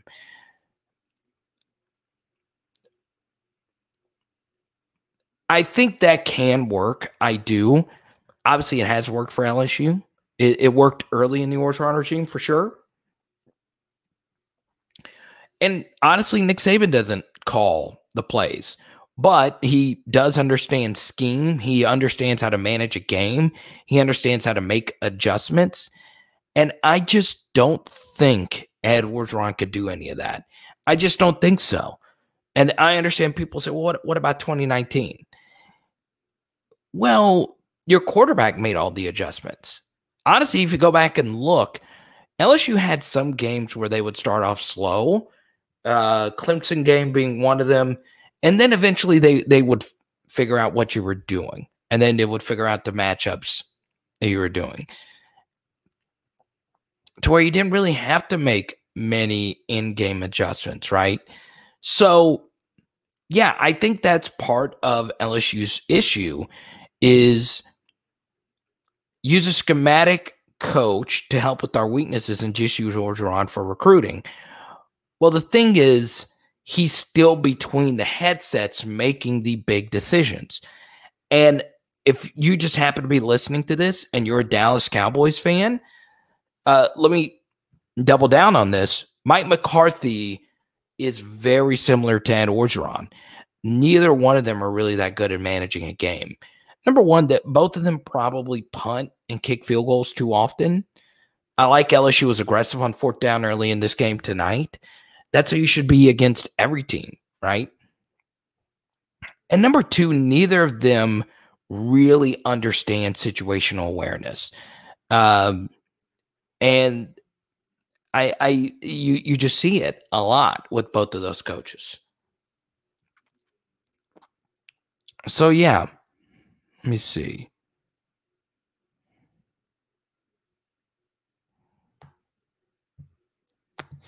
Yeah, Morgan, that's a good point. So LSU still plays at a pretty fast pace. What I think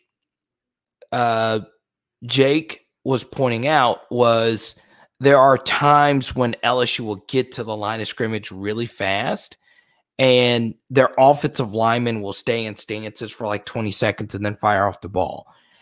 That could be part of the reason why the LSU offensive line is struggling, because when you stay in a stance for 10, 15 seconds at a time, your legs begin to burn. Joe Burrow as OC. Why not? Why not? I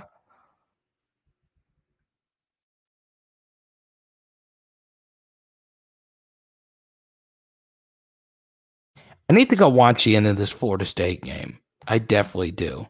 I definitely do. Okay. Dalton. Cordell Flott for Heisen. Why not? Why not? He's had a good start. He's had a good start.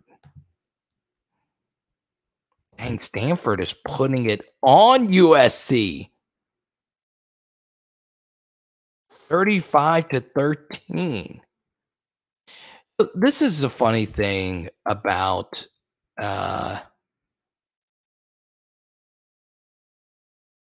recruiting, right? So, I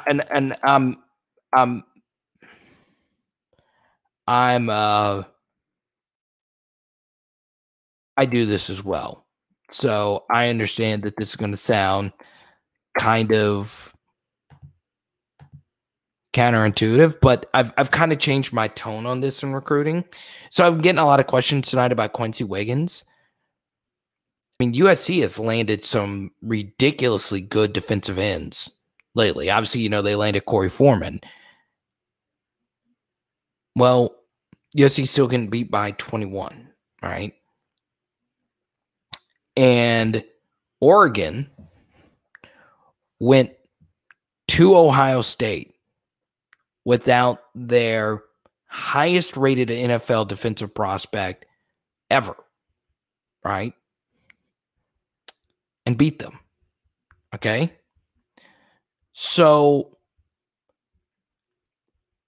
while a 5-star defensive lineman is nice, it is very interesting, how often just one of those guys can move the needle for you, but it's also not the be-all, end-all to land each and every 5-star player, right?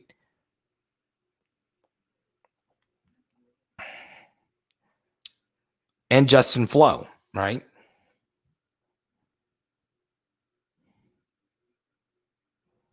Jack Hunt.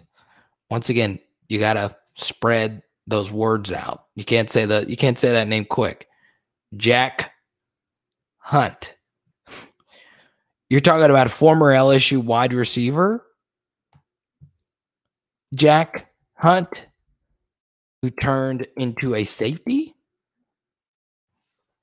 Brandon, what's good, man? Brandon, I'm not gonna lie to you. I've got to bring this up. Brandon, I think you always jump into the live chat a little later.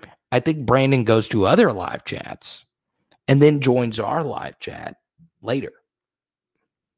I know it's what you do, Brandon. I know it. And just know, Brandon, you never cheat on PHL. This should be your first stop.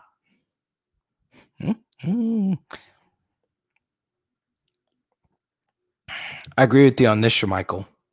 I do. Is that true, John? I did not know that. That guy was so good. Let's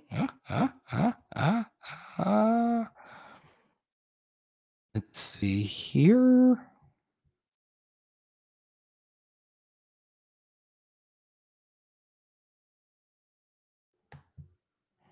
What about Kellen Moore, offensive coordinator for the Dallas Cowboys? He may want to be a college head coach. Not for LSU. No. That is a cool little avatar, John.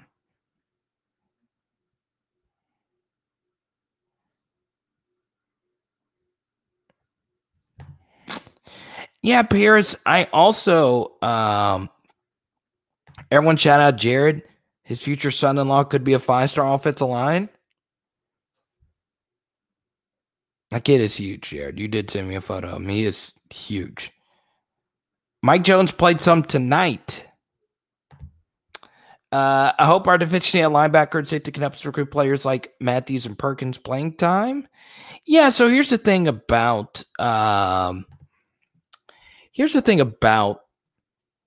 Matthews, okay?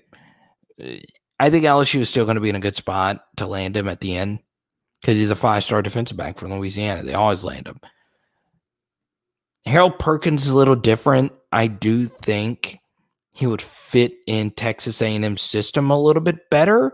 I don't think Harold Perkins wants to be a hand-in-the-dirt defensive end, which is interesting and why I think LSU needs to switch up their scheme a little bit. Harold Perkins is a standing edge player, okay? So, yeah.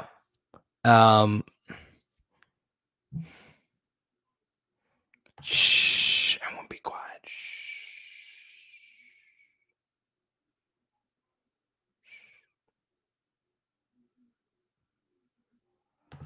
I am happy to see Jack Bash out there, man.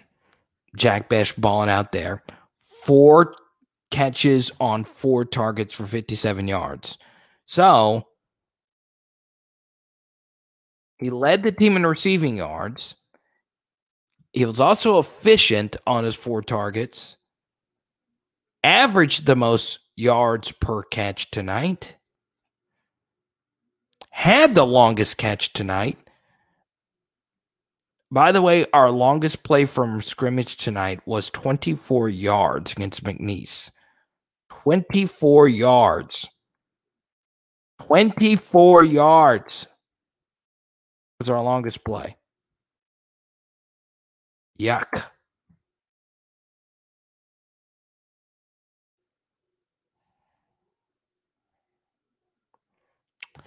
Experience and size.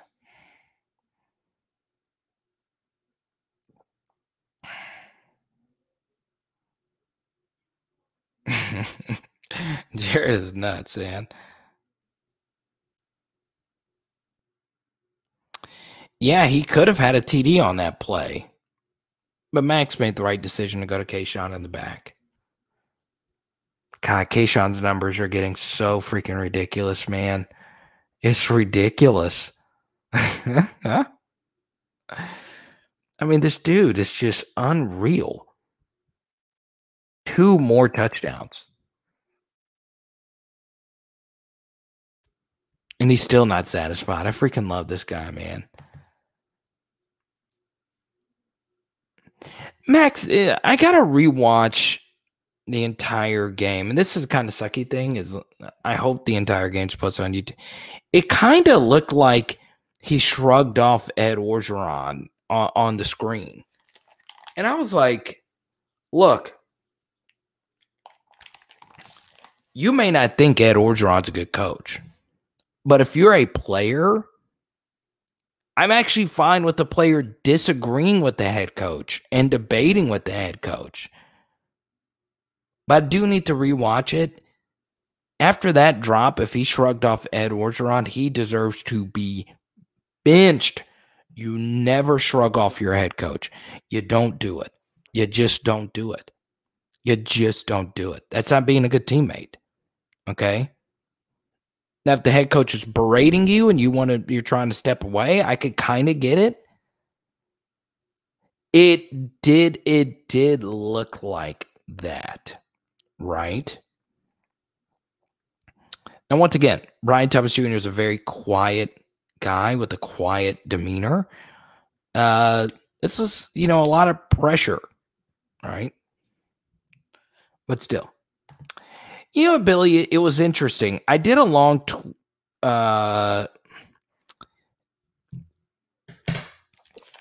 Twitter thread on this. Wait, did Joe Burrow ever shrug Ed Orgeron off?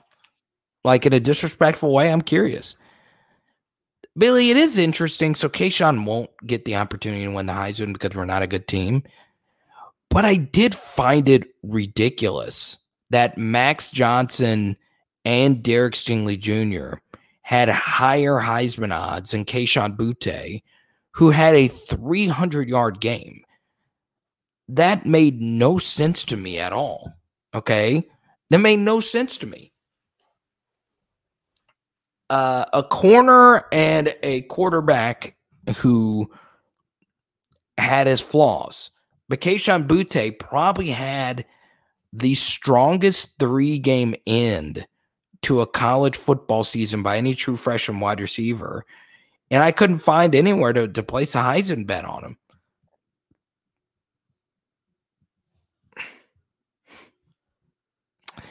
So BTJ at the end of the game obviously dropped a few passes, dropped 2. And at the end of the game, he was going off the field. Once again, I'd have to rewatch it, but it looked kind of sort of looked like he was shrugging off Ed Orgeron. A little. Okay? A little. The story on John Emery, I really don't know what the full story is, but there's some academic issues.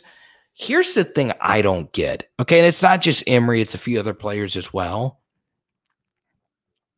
How does this happen? Is it just one credit? Is it just one class that you didn't miss or that you missed or whatever? I don't know. I also, John Trey Kirkland, I think he's been with the program, 5 years now?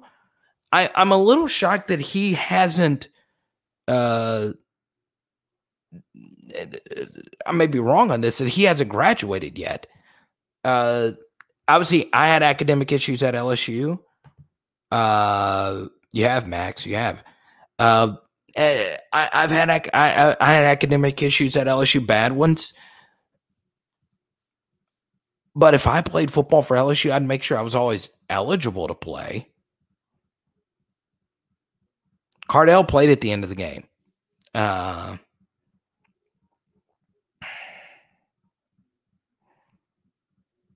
Cardell got some snaps at the end.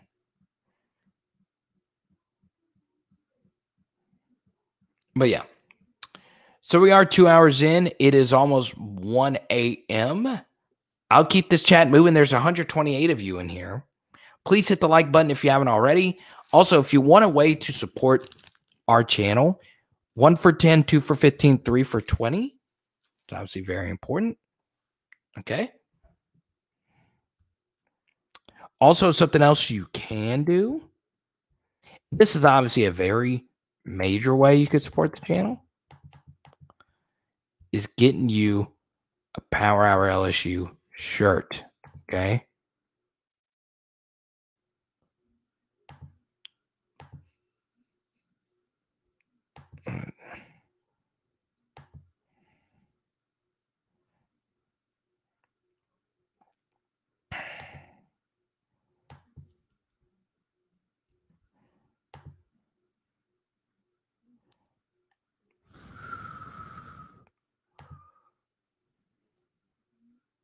You're going to Starkville? Huh? Ah, Starkville.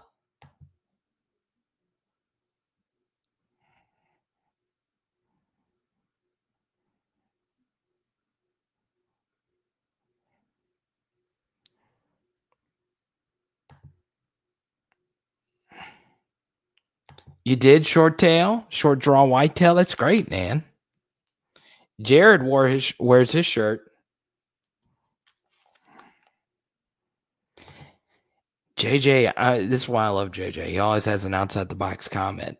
That Avery Atkins tackle was freaking filthy. Ah, yeah, you got to get booger bands with a shirt. You do. There you go, Landon. That's good, man. What did you have to go do, Landon? What was more important than watching the full 2-hour stream? I drunk texted my head coach the other night. What? People always talk about drunk texting their ex. I don't think anyone has ever said, I drunk texted my head coach the other night.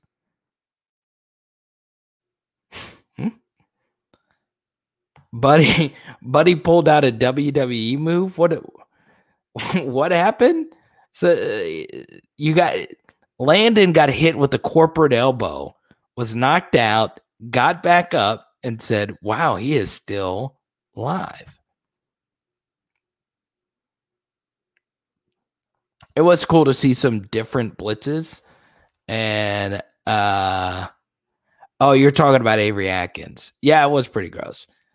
I took away was LSU gave McNeese some different looks. They put out it was good to see some difference. That's good. But Max, I still don't know. It's just something about the way LSU runs their 4-man front that I think is going to get us torched in a few games. Just stay in the chat. I love it. Defense did look good. Why don't we run as many RPOs as we used to? That's a good question. I don't think LSU's RPO percentage was ever really that high, but I would like to see more of it. I could go for some Whataburger. What did you get? But you know what, Max? To go back to your super chat, yeah, I think it's good. I think it's good to see more of that. I do. Let me see. Landing for a second, I was like, yeah, my buddy just hit me with the diamond cutter, and I didn't know what hit me. That's right, Shermichael. And we would be lucky to win 2 SEC games. I don't either, Luke. I just don't. It's like tears in your photo, man. But yeah. All right, guys. I don't mind continuing this live chat, but I do like to rewatch a little bit of the game before I go to bed so I can kind of know what I want to cut up for a film review. So I'll answer any questions, but once again, the live chat continues when you super chat. By the way, every time you donate via super chat, Venmo, Cash App, all that stuff, Venmo, Cash App preferred. Whenever you do that, it does help fund the channel, fund the content, all the good stuff. These bills get paid for. Our little dog.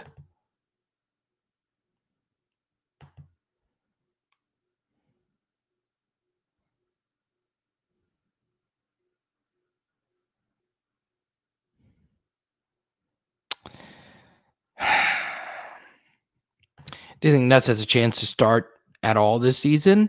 Yeah, he does. I think Max's performance has opened up the door for him a little bit. You know what, Amakan? I'm not totally opposed to on a college roster having one fullback. I'm just not.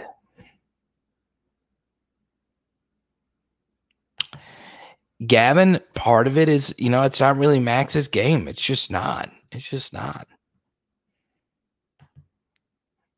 Let's see.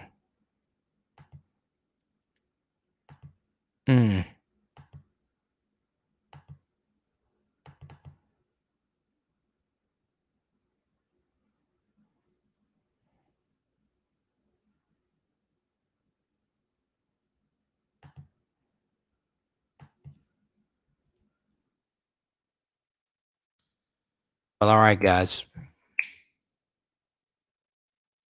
John's about to watch a movie with the wife. Netflix and chill, hopefully, John.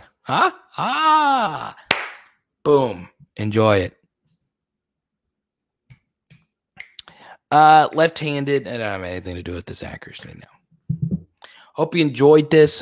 Once again, one great way you could support PHL Nation is, of course, in your shirt. Also subscribing. Don't forget. Boom. When we hit 5,000 subscribers, we're giving away an autographed Skylar Green card for youngins. Go look up Skylar Green if you don't know it. Okay? It is Power Hour LSU. Boom. We're doing a Potbelly sub tonight. Let's go.